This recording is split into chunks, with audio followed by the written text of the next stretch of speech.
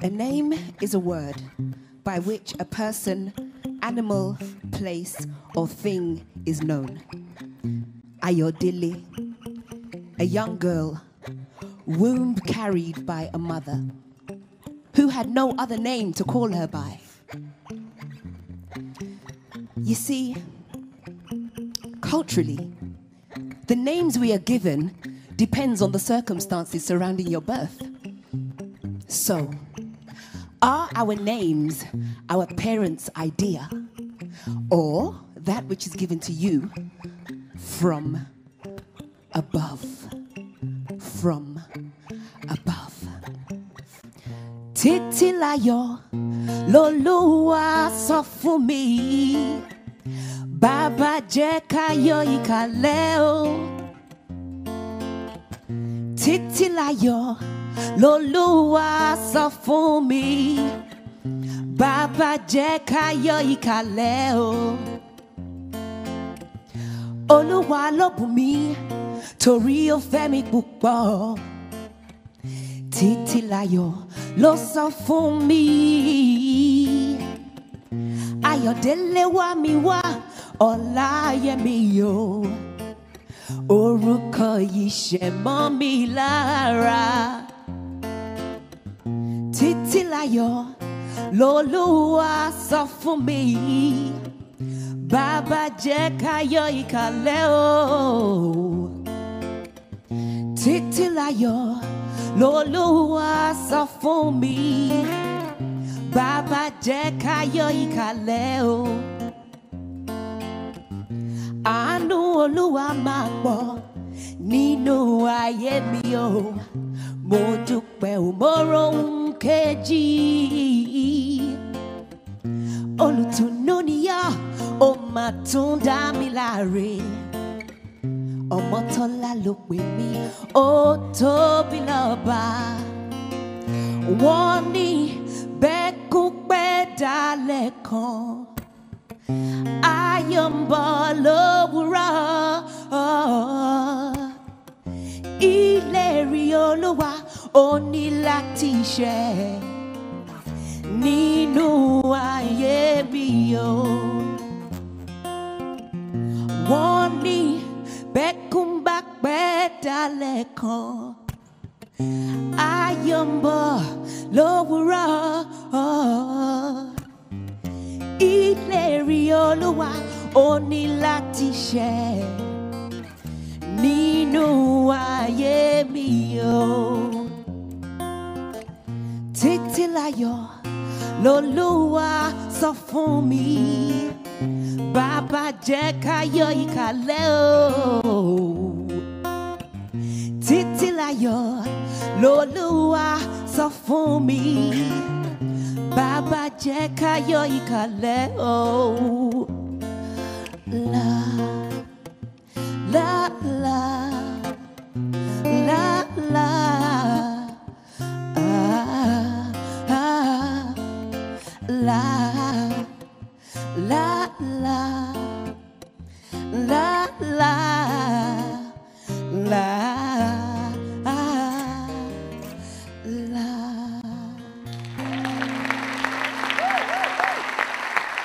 Thank you.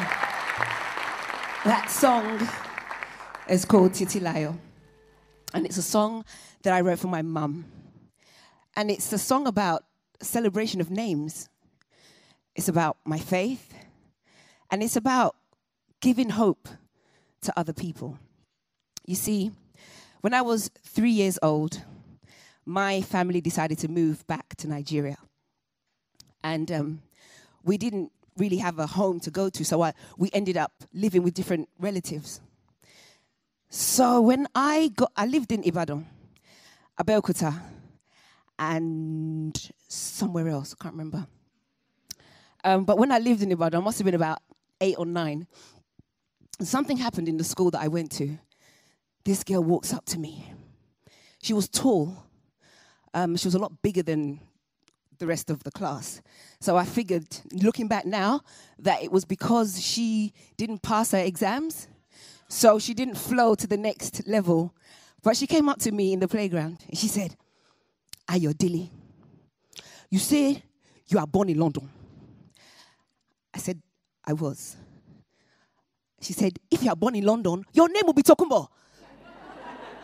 I'm like, oh my goodness. For those of you who don't know, Tokumbo is born abroad. I guess it's like naming your child Paris or Brooklyn, but Tokumbo. Sorry if there are any Tokumbos in the house. And she said, furthermore, if you are born in London, you'll be fairer because it's cold in London. I didn't know what to do with that. I remembered London because I remembered the grey pavement, and I remembered that when you breathed out, when it was cold, that there was air that it looked like you were smoking. There were certain things I remembered. I remembered bobbled hats, and I remembered the smell of vinegar. But this girl was confronting me, and there were other children with her, and they were laughing. Oh my goodness. So I don't remember how I got out of that situation. But not long after that, my mum came to visit in the house I stayed in. And she said, we're going to Lagos. You don't need to pack anything. Just bring yourself. We're going to stay with relatives. And that trip, I ended up at Heathrow Airport. She brought me back to London with my sister. And so I was to start primary school. I was excited. I was in London. I wasn't going mad. I was born in London. And I didn't get to say to the girl, I think her name was Rissy Katz, and she had like lines on her face. And she was a terrorist. But yeah, I was in London, so I found myself in a new primary school. And again, I was in the playground, and I meet this girl. She says, are you new? I said, yeah, I am. She said, where are you from? I said, I'm from Nigeria. I was so proud to say I'm from Nigeria. She went, me too. I said, I'm Ayo Dele. She said, I'm Rita. I'm like, oh my goodness, this is so cool. This is someone that speaks my language. And she goes to my school. And then the school bell goes. So we have to go back to class. But like 2 months after, I'd see her, but she wouldn't talk to me anymore. So about 2 months after our playground meeting, this girl comes up to me in the dinner queue with friends. And she says, oi, African. You're African. Your name's Ayo, Babatunde, Ayo Dele, Ayo. And she went on. Oh my, it was so embarrassing. And then I looked at this girl, I said, but me and you, we met. And you spoke Yoruba to me. I don't speak African. What do you mean? I'm not African. I'm West Indian. Again, everyone laughed. So you see my predicament. Twice, my name's been made fun of. So I kind of figured I had like a few months left in primary school, and I was to go to secondary school. Everyone's talking about secondary school. I said, yeah, wow. What's gonna become of me in secondary school? So I decided to change my name. I said, I'm going to change my name. So I went to my mum. I said, Mum, I'm changing my name. She said, Funkini. I said, I get teased at school. She said, don't mind them. They don't know their history. I'm like, Mum, I need to change my name. And she said, you can't change your name. Your name means joy has come home. Oh, goodness me. She didn't understand. So I start secondary school, and we're in the class. And my name is on the register, probably first or second, but I see the teacher, I see the beads across her face. Like she's going to have to pronounce this name. And as she opens her mouth to say, I said, My name is Joyce. That's the truth. And Joyce just wanted to fit in. She just wanted to be part of the crew. She just wanted to be cool and be accepted. What young person doesn't want to be accepted? And so throughout secondary school, I was called Joyce. And Joyce was the only name that I could kind of go with that my mum wouldn't suspect because of the joy in it. If I had gone with Sharon or Deborah or something else, she'd be like, who is Sharon? Who is Deborah? Your name is Ayo Dele, what do you mean? So I had to kind of live with that. But then I went on to drama school. And then my final year, everyone's changing their names. Oh, we need something exotic. I need the agent to see my name and give me the job. Predicament again. I said, okay, I'm going to stick with Ayo Dele. Because after all, it's exotic. And no one else, well, at the time, I figured kind of nobody else will have that name. So I accepted my name. So when I was working on my album, Forever Becoming, I realized that all of those challenges that I went through kind of made me who I am today. But even then, I despised them. I thought, if I wasn't African, if I wasn't black, if I wasn't this, if I wasn't that, then my life would be better. But hold on a minute. Every single challenge that we go through makes us better. We grow, we learn, we become, and so, the album is called Forever Becoming. And it's got loads of songs. Haven't put the stories on there yet. But the next song that we're going to do for you now is called Freedom Calling. And it was written for a charity that work with victims of human trafficking. I was approached to write the song. And I thought, yeah, it's cool. But then I didn't really know anything about human trafficking. So I went to do some research.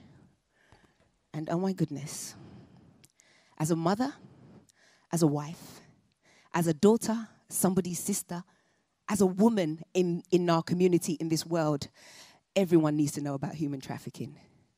So even though this charity works with victims in India, they would rescue them and rehabilitate them and help them get back into their communities.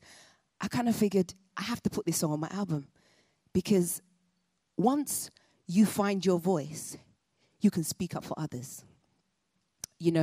So Freedom Calling was added onto Forever Becoming because I realized that we gain strength when we share our stories.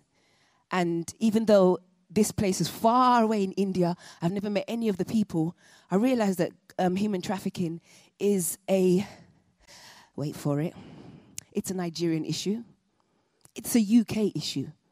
It's an African issue. It's a global issue. It's not down to just one nation going through it. It affects everyone. So this is Freedom Calling.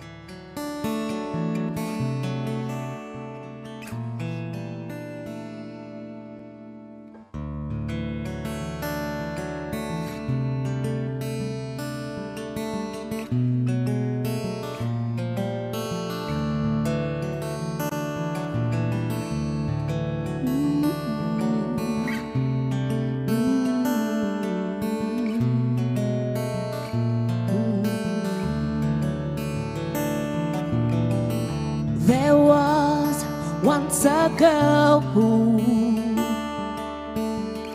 always dreamed of being a princess,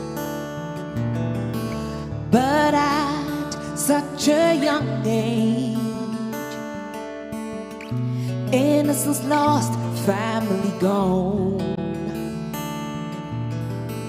and now she's in a place hoping, dreaming for another life. It's been so hard, the tears she's cried and cried. Oh, she met with freedom, and oh, what joy has filled her soul. Found a new way to live, and she'll never be the same. No, freedom is calling out my name and pulling on the strings of my heart. Yes, I'm free, free to be me.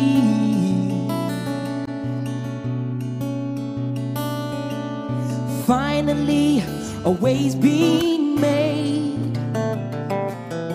I've been rescued from the pit of shame, never to go back.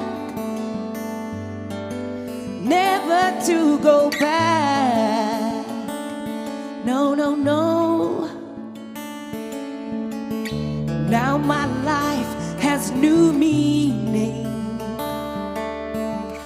Just because you came and found me. Love that seemed so out of reach is now my hope for tomorrow. I'm no longer bound by the images of the past anymore. Scars are fading, the chains are broken.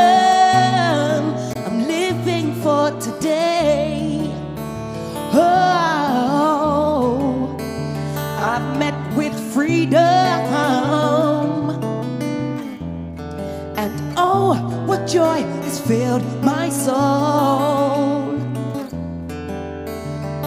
Found a new way to live, and I'll never be the same. No, no, freedom is calling out my name, and it's pulling on the strings of my heart. Oh yes, I am free. Oh, free to be me.